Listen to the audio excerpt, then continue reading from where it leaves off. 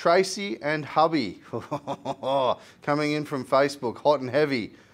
I reckon I already know the answer, but hubby's wigging out with the war overseas. The current economic climate feels interest rates will skyrocket. Should we fix our home loan instead of keeping it variable? Well, bloody hell, we already know what my answer to this is. No, do not fix. No. Oh, N-O, N-O, no. Do not fix, okay?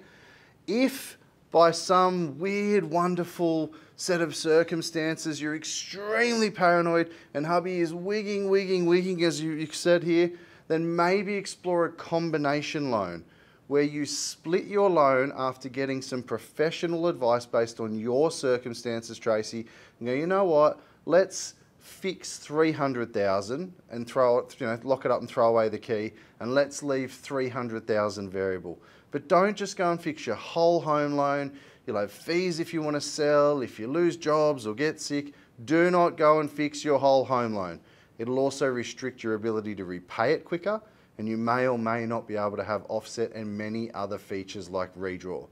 So from me, would I fix? No. I'll say it one last time.